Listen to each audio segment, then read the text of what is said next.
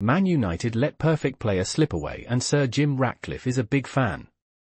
Manchester United may have missed out on signing the perfect right-sided attacker by failing to sign Michael Olise. Sir Jim Ratcliffe orchestrated a major rebuild over the summer, but United failed to bring in another winger despite the departure of Jadon Sancho. Bayern Munich quickly activated Olise's release clause, securing his signature. Olise has already impressed in the Bundesliga and Champions League, scoring twice on his debut for Bayern in a 9-2 victory over Dinamo Zagreb. Please subscribe to my channel.